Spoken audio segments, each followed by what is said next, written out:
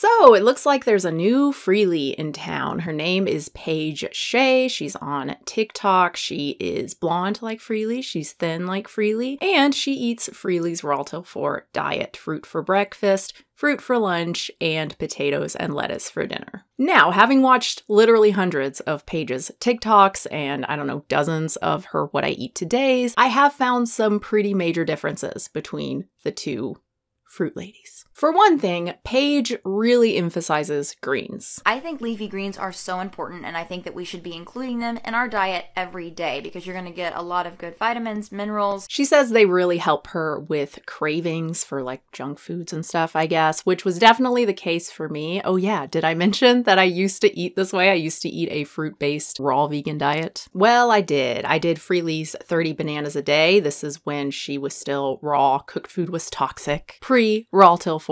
And yeah, that plan did not emphasize vegetables and lettuce at all. It was really focused on fruit. And I pretty much always wanted savory things. I craved tomatoes. Once I started incorporating a giant salad at the end of every day, I felt so much better. I think I saw one What I Eat Today from Paige where she didn't eat greens, and it was because she was traveling. Otherwise, she eats them every day. She has half of a pound of mixed greens at night. Sometimes she has greens with lunch as well, a whole head of romaine. So that's on top of the half of a pound of mixed greens. Yeah, it's a lot. It's much better than what Freelee does, which is greens, but like there's no emphasis on it. This is really adding a lot more variety, even though she's eating basically the same greens every day. Another huge difference is salt. Freelee is anti-salt. She does not add it to any foods, which could be a huge problem. It's estimated that we need about 500 milligrams per day just for vital functions. And if you do like a lot of endurance training, if you sweat a whole lot, like a lot of raw foodists do, like Freelee does, she likes her running and cycling, you could need a lot more sodium. And if you don't get that sodium, you could get really sick. You could die from hyponatremia. I remember Michael Arnstein, he is or was a fruitarian and a marathon runner. He got it. Here's another case of a raw foodist getting very, very sick and actually being hospitalized. If you're only eating greens and fruit, you very likely are not getting 500 milligrams per day. If we look at this example from Paige, 2,500 calories, yet less than 250 milligrams of sodium. Now, while Paige does seem to encourage salt-free, she doesn't actually exclude salt from her diet. She seems to put like 1/4 of a teaspoon in this entire soup and in her curries, which doesn't seem like a lot, but she eats the entire soup or curry in a meal. So it looks like she's getting about 1/4 of a teaspoon of salt every day. So she's getting well over the 500 milligrams, and she's not an endurance athlete, but I'll talk about that more in a minute.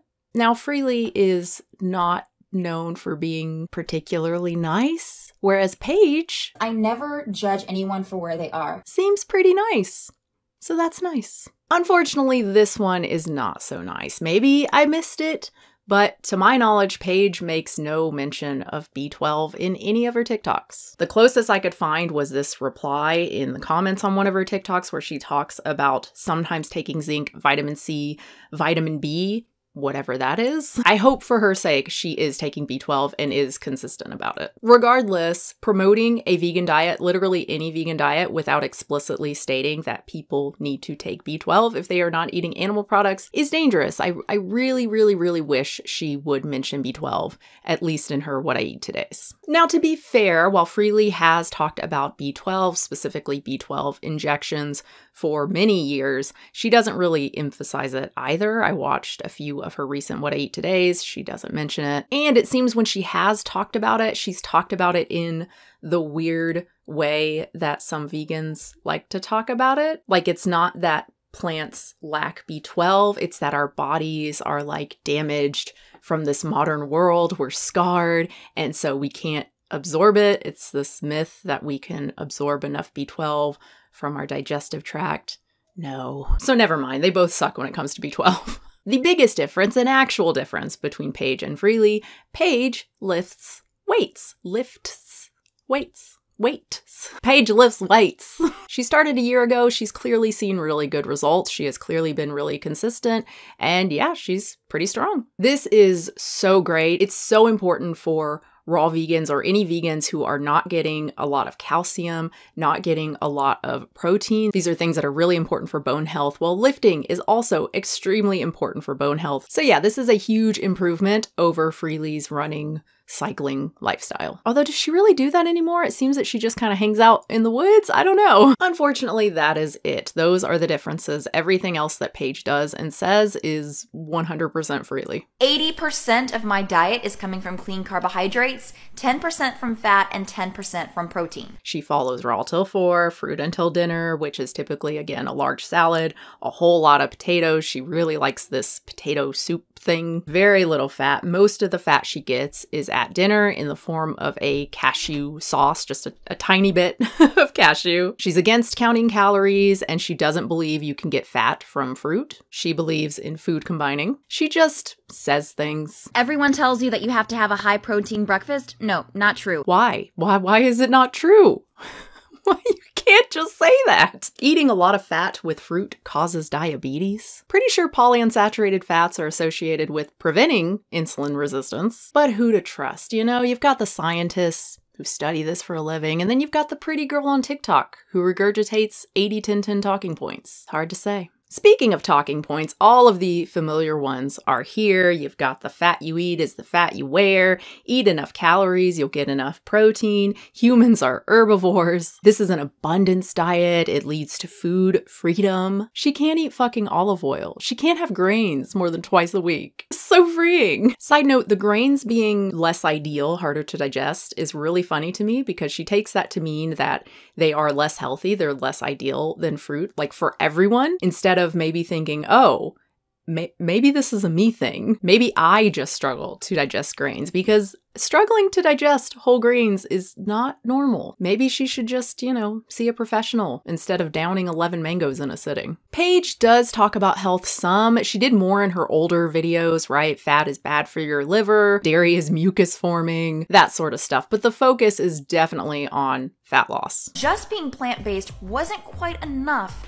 to get me to the results that I wanted in terms of having this more of a defined look in my stomach. So yeah, Freelee. The timeline is a little confusing. She says that she's only been lifting for a year while eating this low-fat, high-carb fruit diet, yet she also says that she used to eat lots of animal products while lifting and doing HIIT training, and also she did keto at one point, and also she did a vegan diet, but it was based on whole grains, and she was only running and doing like ab exercises. Regardless, she really does not want to attribute her results to the weight training. She actually says that the resistance training would not matter without the change to her diet. Sure, losing fat will reveal more muscle, but gaining muscle via strength training will also reveal more muscle. You can't say whole grains are bad for gains when you didn't even lift while eating whole grains. You know how Freelee tries to portray herself as fat before eating fruit? She shows her before and after, and it's just weird because she was never fat. Paige does the same thing. In what world is this thick? What's happening? And isn't thick good?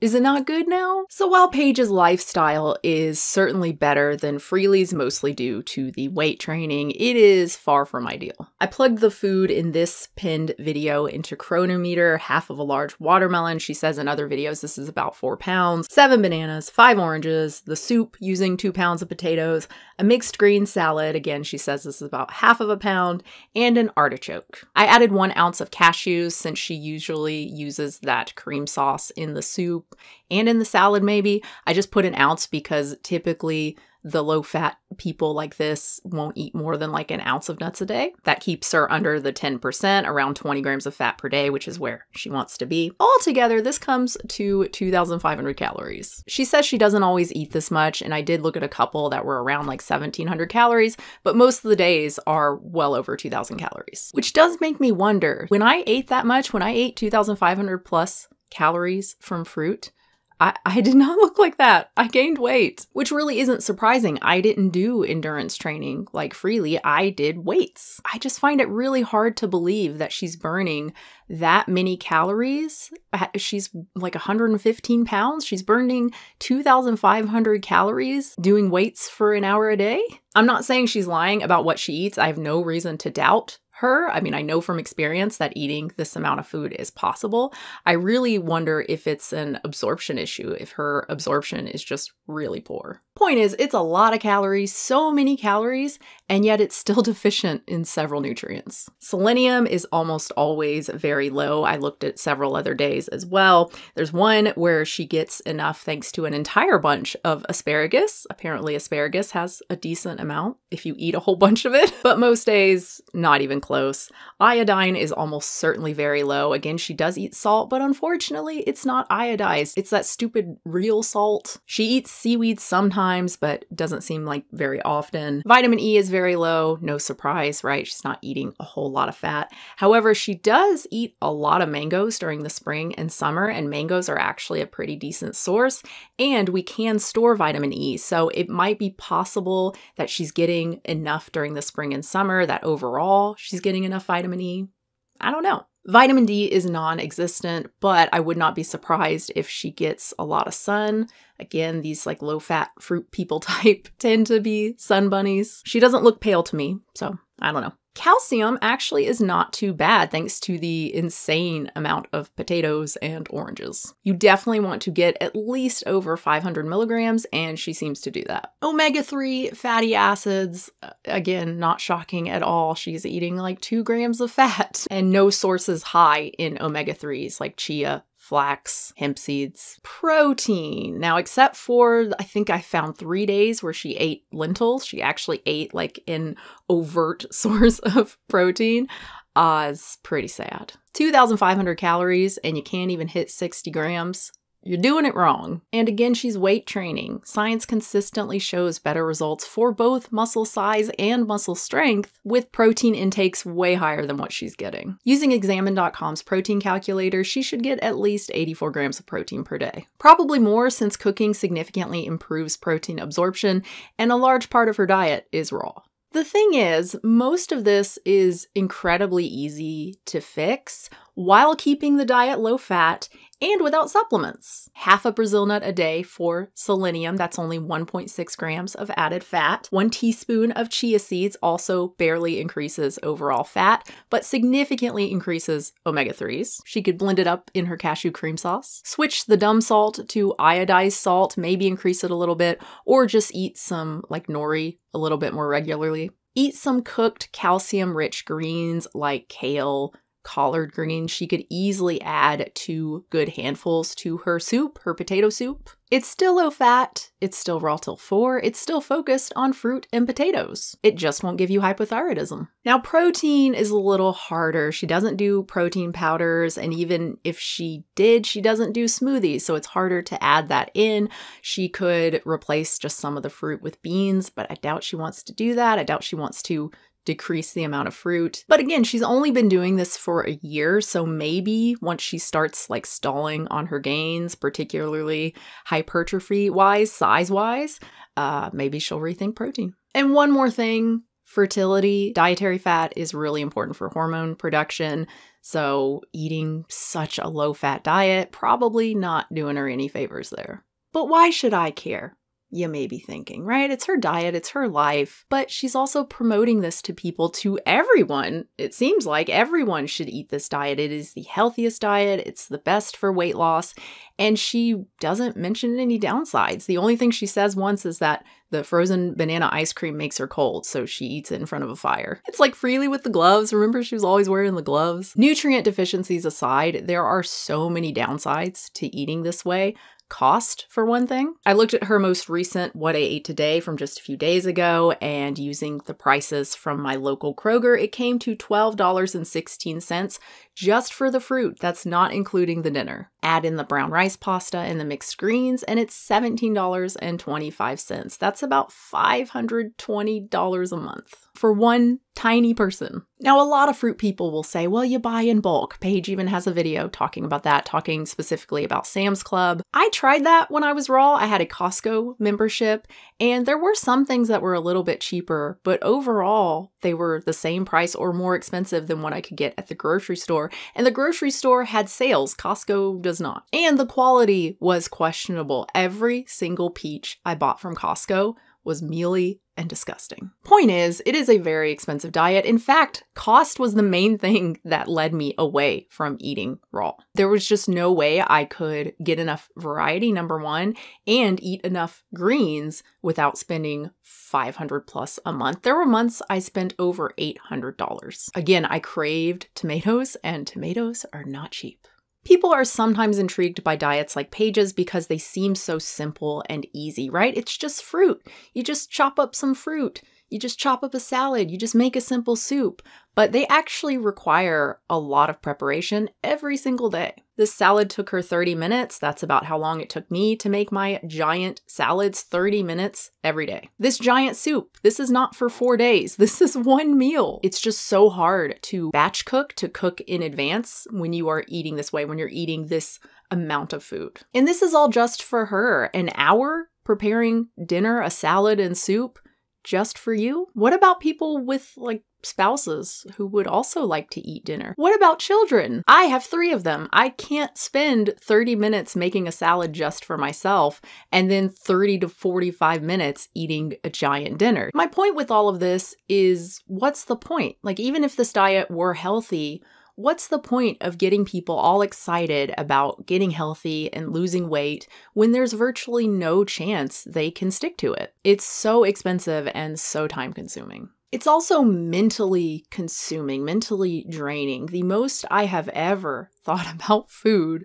was when I ate this way. That salad that I now, oh my God, no thank you. That was the most delicious thing ever. Every day I looked forward to that salad. I just craved savory. Maybe she likes that, but I do not. You could not pay me enough to go back to just thinking about food constantly, to worrying about if I have enough fruit. That's another whole different thing.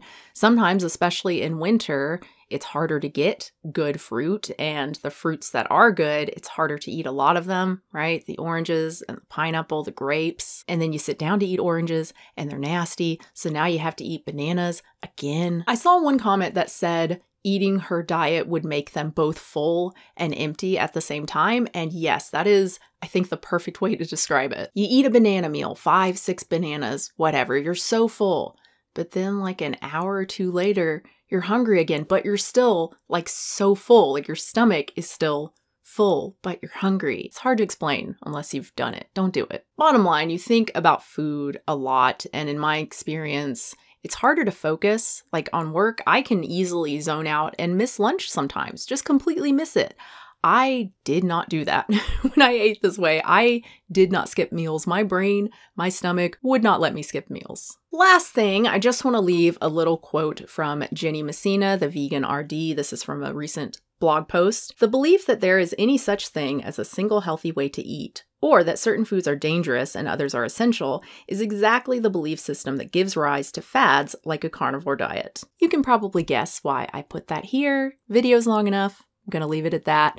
In conclusion, while I appreciate Paige not being like Freelee in terms of personality, she seems really nice. She seems like she wants to help people. She promotes strength training. The overall message that fruit is the best food and it can't make you gain weight and protein doesn't matter, it's bad. Anyway, I would love to hear from you guys what you think about Paige Shay. A patron actually let me know about her, so you can blame them for this video. So much time watching her videos, and it all boils down to watermelon for breakfast, bananas or mangoes for lunch, potato soup and greens for dinner, cellulite and fat. Just eat fruit and you'll lose that and make the gains. Like that's 90% of it. How does she have so many TikToks? Thank you so much for watching, everybody. Like the video if you liked it. Subscribe if you want to see more stuff from me. Hit the bell if you want to be notified when I upload a new video. Thank you so much to my patrons and my members here on YouTube. I do post 2 exclusive videos for tier 2 patrons and members. I do a little vlog, and then I also do a controversial video that's like not related to veganism or environmentalism or anything, or maybe like slightly related. Yeah, I've done 12 of those. I started this last January, so I'm about to upload my 13th. Pretty exciting stuff. Bye.